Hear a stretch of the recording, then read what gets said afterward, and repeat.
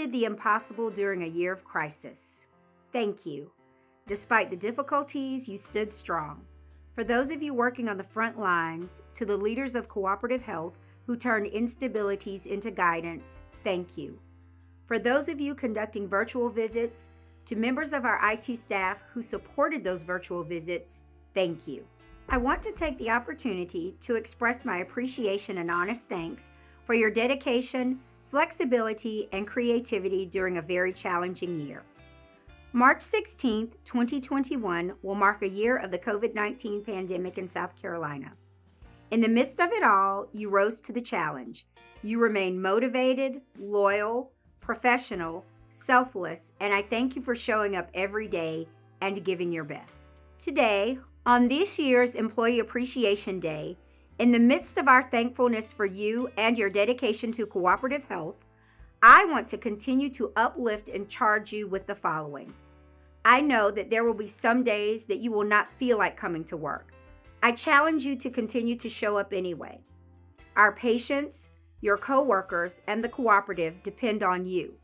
And remember, your position at Cooperative Health is not what defines you. The position that you hold at Cooperative Health, no matter the role or title, is a small portion of who you are becoming. For every remedial task that you have done, thank you. For every piece of paper you've picked up off of the floor, thank you. For the hours that you've sacrificed and didn't receive acknowledgement for, thank you. For every patient's tears that you have dried, every nose that you have wiped, thank you. I encourage you to continue to do the right thing as a team member at Cooperative Health, even when no one is looking. Continue to be outstanding, awesome, principled, and so absolutely fantastic that your talent and skills cannot be diminished. I am in awe of you, and we celebrate you today. Always, always remember, we are strong, we are dedicated, we are resilient, we are Cooperative Health. Congratulations.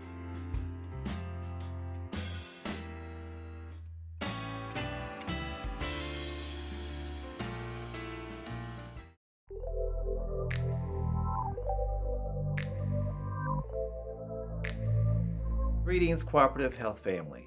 I'm Dr. Eric Schlueter, your Chief Medical Officer. I'm fortunate to work with an extraordinary team of clinicians. These dedicated men and women help keep our communities healthy and improve the health of our Midlands.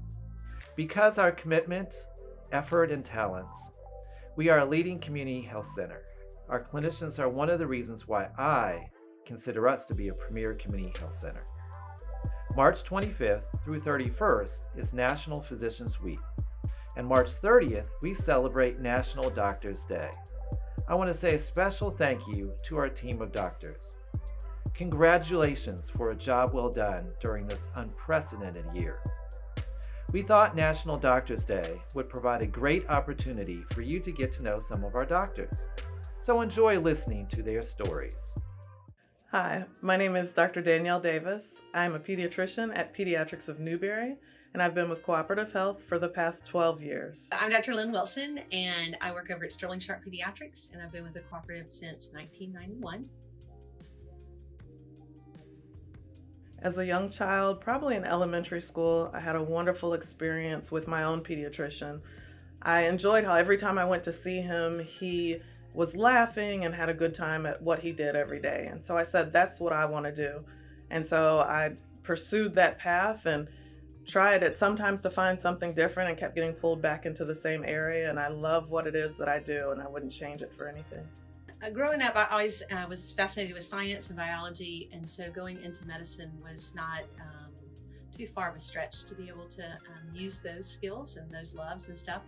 And then I also loved to serve people and work with people, and had planned actually to go do some sort of missions work, and so medicine again just seemed like a good fit to be able to do that. So I started off actually in nursing and have been accepted into nursing school, and just a guy that I really respected a lot when I was in college really encouraged me to instead change to go in to be a doctor. And so being 19, I thought, why not? And so I changed everything and said no to nursing school and finished doing all the other undergraduate stuff that I need to do for medicine to be into medical school and applied and made it in. Pediatrics specifically just because I just love children and they are just the best. They don't want to be sick and they just do things to try to get well and to be better. And then too, just the joy of being able to help parents know how to do things to help their children be as healthy and then as happy as they can be as well.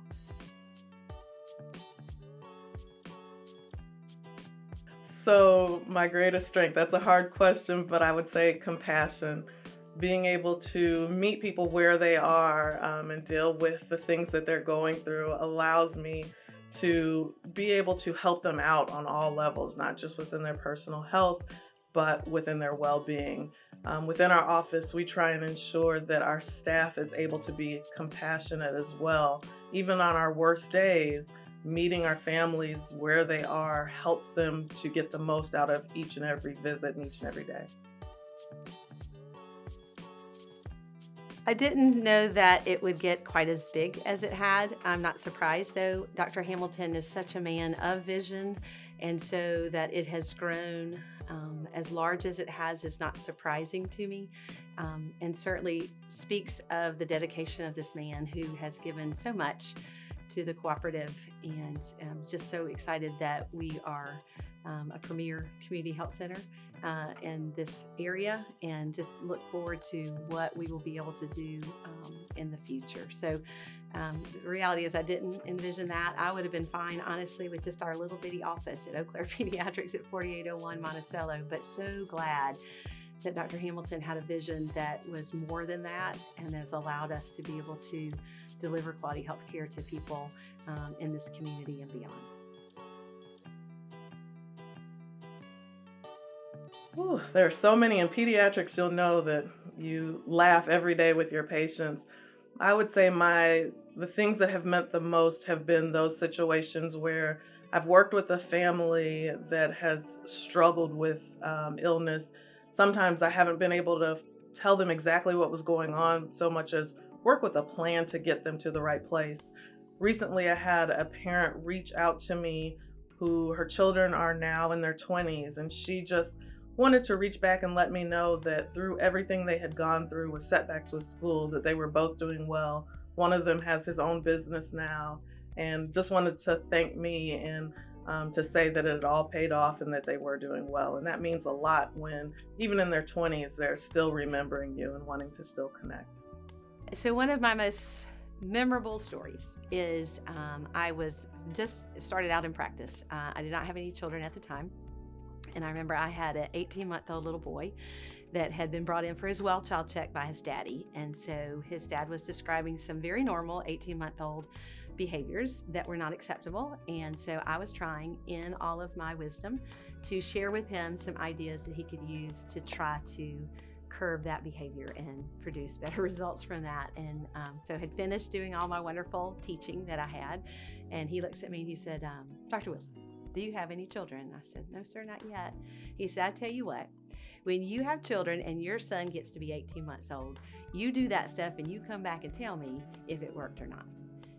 And I laughed, and I realized that oftentimes what I read about is not always practically put into situations because it's just hard. The reality is very hard. And so that lesson helped me to learn, not only with teaching my family's behavior modifications to help children be a little bit more obedient and things like that, but also just in helping them to be able to realize that oftentimes when I'm saying all this really quickly about taking a medicine, that I need to slow down and make sure they're understanding everything that I'm saying, and that they can be able to do the things that I'm asking them to do with that. And so that was just a good story to help me remember that oftentimes what is written about and said is not always able to be carried out in reality. And so how can I meld those two together and make sure that my patients are going to be healthy and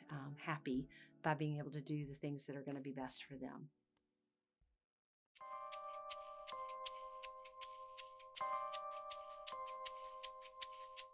Hi, my name is Cheryl Pollock, the Dental Practice Administrator for the Dental Department. Cooperative Health Family Dentistry is a new addition to our dental department, located at the Clyburn campus. Staffed with individuals driven by our mission and our vision values. At Cooperative Health Family Dentistry, our goal is to exceed expectation by providing exceptional dental care to every patient, at the same time building trust with them. Our services include complete exams, x-rays, dental cleanings, fillings, extraction, crown and bridge, and also sedation services. Although we have only been open a month, we have seen a great response from the community, and we hope to see more patients in the months to come. As the DPA, it's important to show my team the values of setting goals. When people have set goals, they can become more efficient, more productive, and motivated to exceed in the department of expectation. To do this, I would set good examples by creating goals from our own department. We definitely have an exceptional team that comes from a diversity of backgrounds. Our team is passionate about what we do and how we want our patients to feel when they're getting the best care.